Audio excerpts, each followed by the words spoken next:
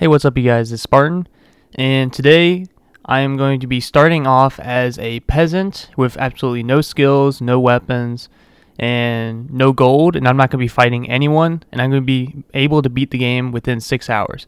But I am going to be showing you guys 4 glitched weapons, all worth the max amount of gold of 180,000 that you can make 4 of each single day. I'm going to be showing you the best weapons from each type. I'm going to be showing you guys a trade system exploit that basically gets you, like, I'd say about 20,000. You can basically take all the gold from party leaders and like 20,000 at a time and all their stuff. And I'm going to be showing you guys how to beat this game without fighting a single person. So the first person we come across is going to be Sirigo's party. So you're basically going to go to the Empire, and the first party you see, you're going to do basically... I'll just introduce myself, and then you're basically going to declare war on them, and then you're going to back out, and then you're going to go back into the fight, and you are going to say, there's something I'd like to discuss with you. Our realm should make peace. And, you know, what are you doing, Step Bro, and his $1,000 and nothing? No party, no faction, no soldiers, just literally a naked peasant basically with some Roman armor.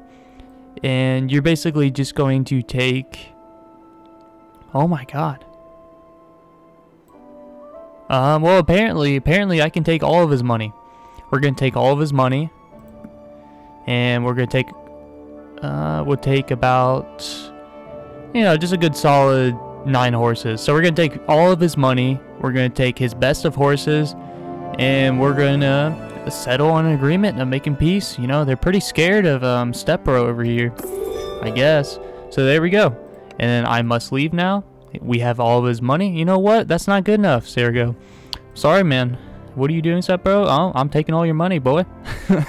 So we're gonna declare war on them again, and then we're gonna back out. Make sure you do not attack him, and make sure he does not engage in the fight. If he fights you right now, you're gonna lose, and you can't negotiate peace. So, and then we're going to, I'd like to discuss something with you.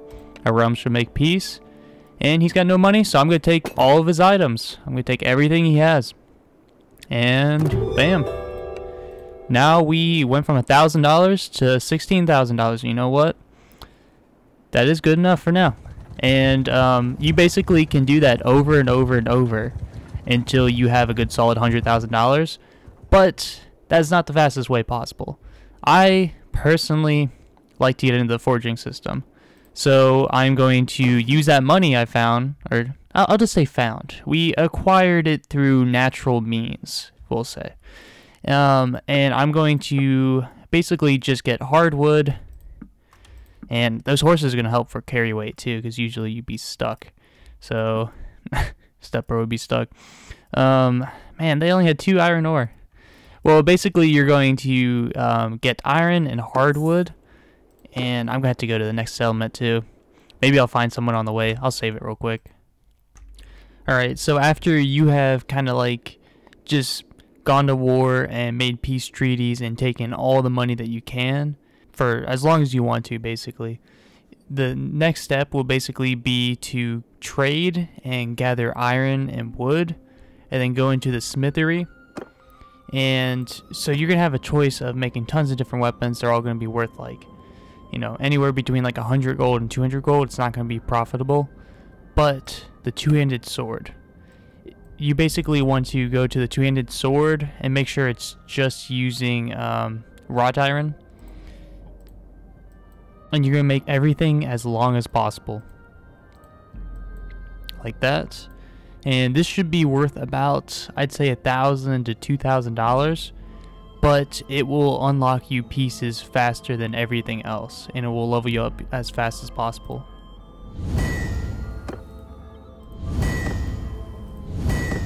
Like so. I can do it 4 times, and I'm hoping to unlock something that I'm hoping to unlock either javelins or throwing axes or two-handed axes. So if you do not unlock any of those, if you don't unlock two-handed polearms, two-handed axe, like a head, javelins, or throwing axes, just keep repeating the process of making two-handed weapons. and you can also smelt it down if you don't want the money from it, so you can get the parts back. And as you can see, these are worth about $2,000 each. So it's definitely worth the money. It's definitely not bad for making money, but there's better. And I'll show you that. Alright, so here are the weapons that basically are the cheapest possible that give you unlimited amount of money. The max money possible. And I'll link the video I have on this kind of more in detailed, in-depth kind of style up above. If you have javelins unlocked, which you should unlock it pretty soon, the best is going to be the harpoon head. Make that maximum length and use the longest javelin shaft you have. Make that maximum length and you'll see it does 125 piercing damage and only cost me a single iron and single hardwood, which is extremely cheap.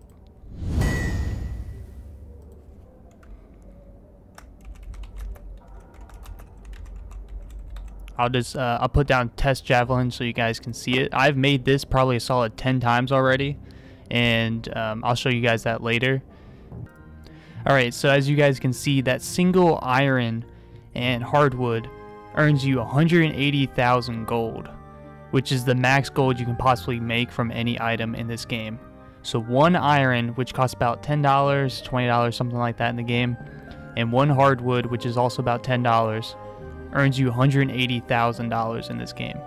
And as you can see, I was testing it out earlier to see which one maxed it out. I've made tons of these. You can make like 4 of these a day, rest for a couple seconds, and make 4 more, and keep repeating that over and over and over until you have unlimited money. Because as you can see right here, I've made a solid about, I'd say about $6,000, or sorry, $6 million from javelins. So right here, in just a span of a couple days in the game, I've made $6 million from just simple wood javelins with harpoons on the top of them, which is insane. So 5 days, I'd say, equals $6 million in this game, which is insane. So you guys definitely need to try that out. And there's a couple other weapons that are just like this, just as good as the javelin that I've discovered from using the smithery for a while. Alright, so the next one would be the two-handed polearm. That's extremely cheap for how much money you get, basically. But this one's going to take steel, so it might take you guys a little longer to get it, and steel's a little harder to come by. So you're going to basically get either the razor head, the war razor, the javelin, the vulge, the sword staff, or I believe the long glaive. The long glaive also works really nicely. But for this, I'm going to use the razor head just because that's what I unlocked, and it takes a long time to unlock these, and it's very randomized, but you're basically going to go for anything that has as much cut damage as possible. So like the war scythe or the sickle blade or something that focuses on cutting. And I'm going to make this as small as possible. I'm going to go to, I'm going to say around 200 reach is what you're going to want, and you're going to make this as small as possible. So you're aiming to make that swing speed as fast as possible, and your weapon reach also lower. So I'm going to forge this, and I'll name it like Test Polearm 2, because the first one didn't work out. And I got this a legendary one too, so it's gonna be worth even more. And it should unlock you a lot of parts also. You can tell if you maxed out the gold just because you unlocked a lot of parts. And this is a good way of leveling up your smithing as fast as possible as well. Alright, here it is, Test Polearm 2, the one I just made. And that is worth the max gold, 180,000 for I think 2 steel and wood basically. That's all it does. So I'll look at this, and there it is. 180,000 gold for 2 steel, which is the next best weapon in the game. And it's huge. You can use this yourself too and reach over your guys and stay safe. Or you can use it on horseback and do like 500 damage a hit from flying by. It's really nice. Alright, so the next item or weapon that you can make that's extremely cheap and gets you a lot of money would be the pike. With as small of a blade as possible, you're going to also use something that's focused more on cut rather than piercing. So you got the long glaive head, You get the Manavelin and Sword Staff, and let's see, and also you can use the Glaive for this. So you're going to make that as short as possible, which actually increases your damage and just helps everything but reach, which you're not going to need that much reach anyways. And you're going to go to the shaft and make it as small as possible, increases your damage. This should be the highest damage weapon in this entire game. So this is really fun to use, like personally, if you want to reach over people or just keep everything at a distance. And it's really fun to give your companions this pike, because they will never die with this. They will stay behind your guys and stay with safe distance away from them, which is really nice. Alright, so here they are, the crafted pikes. So we'll take a look at these. So that was, I believe it was 2 steel for 180,000 gold also. And it's the max damage weapon in this entire game, which is really, really nice to use. It's really fun to use also. So here you go. You can't even see it because it's so huge. Unless I do that. Yeah, look at that. Look at my dude. Do you imagine like an entire army of companions with giant glaives like that? That would be awesome to fight with. Alright, so next up would be the two-handed sword. So all the different types. So the two-handed sword has an option that gets 180,000 gold, as well as the two-handed polearm, the javelin, the two-handed axe, I believe, and the pike. And that is the only ones that get maxed out gold. So for the two-handed sword is one of the hardest options for that, but it does give you the absolute best weapon in the game in my opinion. So you're going to need something with the highest cut damage possible, which I usually really recommend a pointed falchion blade, just with the ridiculous amount of damage it does.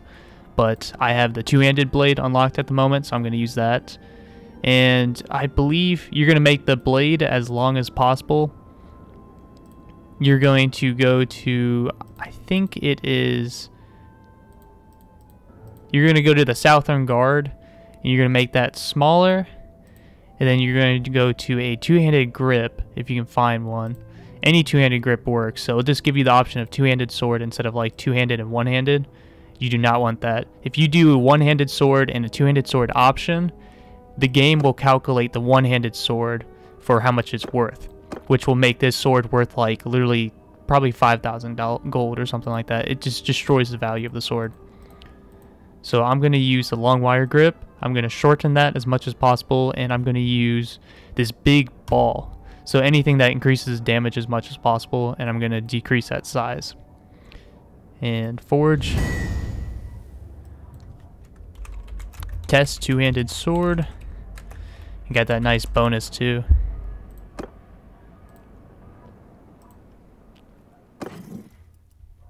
And believe this should be worth, let's see, yep, this is max gold right here, but that is not, like, I'm pretty sure this is like the most expensive metal and a lot of it. So this is the most expensive variety of all of them, but is the best two-handed sword in the game, and it's worth the max amount of gold.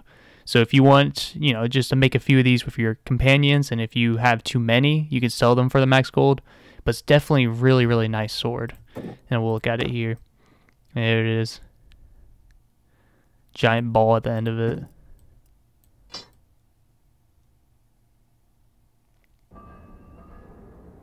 Alright, so out of every single, so I've covered every single max gold weapon in this game, and I'll just kind of really quickly go over the best of everything else. So the best two-handed mace would be small as possible. This gets you the most value. I believe it's about 120,000 gold. Then throwing knives, you're going to not even use them because they're trash. And then you're going to use some Francisca's head. You're going to use the longest shaft possible and make it as long as possible. So that gets the highest value out of anything. And let's see, it's only 79 damage before. They updated the game where they decreased the damage of all throwing weapons. So this would have been about 130 before. Two-handed polearms, we don't know over that. Javelin. And then the best mace in the game would be the Cataphract's mace head. Small as possible. You get the longest steel mace handle and make that as small as possible. And then you forge this, and it should be about 120,000 gold also. And it's really nice because it two-shots anyone, and it's extremely fast. Even heavily armored units.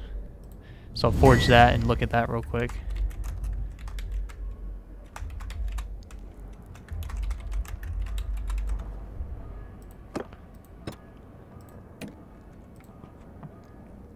Alright, then the best one-handed sword would be, I believe, this one, as big as possible. And then you get the longest shaft as possible and make that as long as possible, and then you would crate that. That would be worth about 60,000 gold. Axes just aren't really that good. And then for your sword, you're going to go for a curved blade, preferably one with the highest cut damage possible, because you're going to ignore that pierce damage. The game doesn't calculate pierce damage for how much money it's worth. Looks like out of all of these, you want length and damage. So I'm going to say the long scimitar blade would be worth the most. Let's see, 4.2. Yeah, so it's got 4.3 cut damage. You're going to make that as big as possible. Alright, so you're going to use the longest grip possible. You're going to shorten that down as much as possible. And you're going to use a giant ball for kind of like the end of the sword, a pommel. Highest damage possible, and you lower that. And then you would forge it. That should get the most amount of money. I believe the most expensive sword would be about 120,000 also, so this would be about $120,000. Two-handed axe. You'd go for the highest cut damage possible, increase that, highest, longest range basically, and then shorten it as much as possible, and that should get you about 150,000. Pike, and then dagger. No one cares about the dagger. Alright, so after testing the forging system and all its different mechanics for multiple days, I'd say in game, these are the best weapons in the game for money-wise and selling-wise. So my crafted two-handed swords I showed you guys. And then the crafted one-handed axes don't get very much value. The crafted two-handed axe you can get around 120,000 at best. And then the best maces you can use are about 15,000 gold, which is not too bad. That's almost maximum. So you just make that as short as possible and as little damage as possible using the biggest mace possible. That makes sense. Then crafted two-handed mace, you're gonna want that make that everything as small as possible with the highest damage. And you get about 7,000 out of it. And then all of these different ones. Look at just all of these different pole arms and pikes I made. I mean, it took a lot of testing to figure out which one would be the best.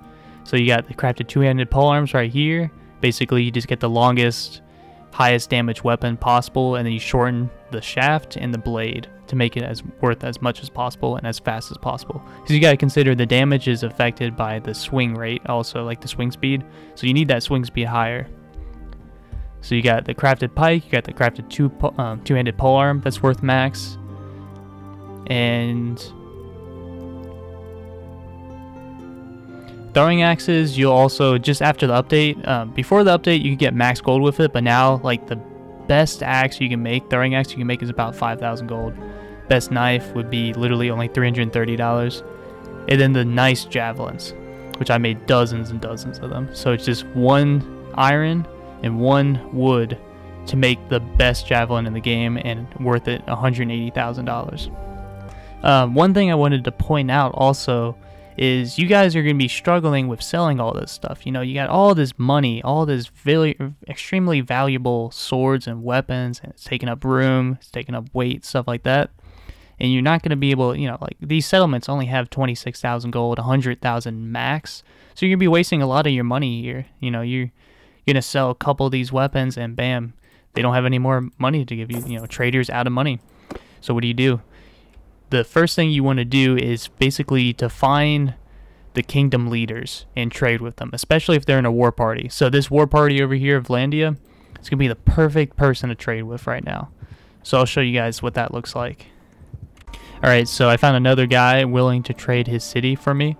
So I'm going to take all of his gold, all of his horses, and his city, and I'm going to give him basically tons of javelins and tons of my two-handed weapons I made. Which, I mean, it costs a lot, I'm gonna be honest, but it's honestly, it's worth it.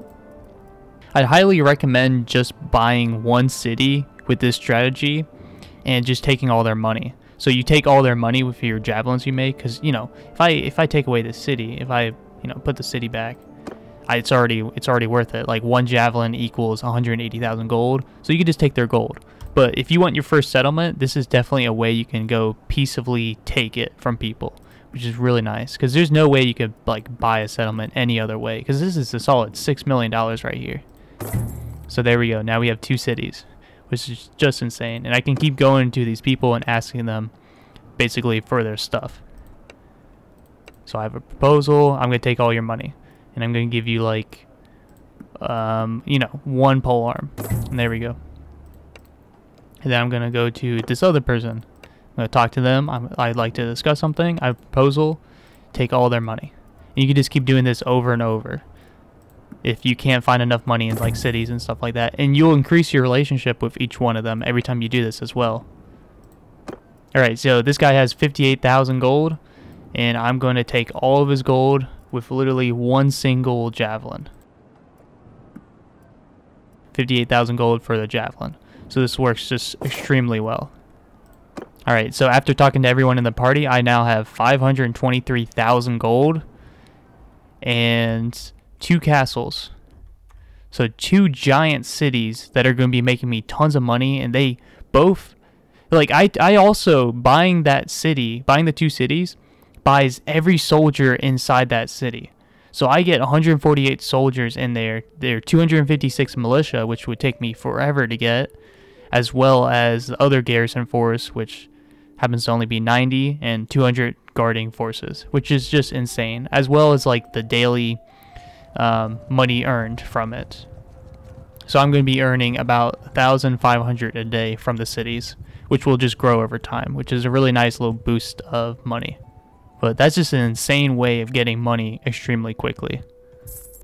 And that is also, like, we did all of this with just 1 person. I never had a single soldier. I never recruited a single person. I've never fought a single person. And I have 2 cities and 500,000 gold. And then another 6 million gold worth of crafting material and weapons. Which is just insane. This is a way you can do a peaceful let's play of this game. And beat the entire game without fighting a single person. Just buying hordes and hordes of cities with just iron from javelins. Just crappy javelins with harpoon grips on the top. If you guys like this video, make sure to leave a like and subscribe for more content like this. And I hope you guys enjoyed this little series. Like, this took me a solid, I believe, 6 hours to get 500,000 gold. And then $6 million worth of weapons and 2 giant cities without fighting a single person, without recruiting a single person or anything. So peaceful let's play. So that's just an insane exploit in the game, and I hope you guys enjoyed, and I'll see you guys in the next one, and stay tuned for more.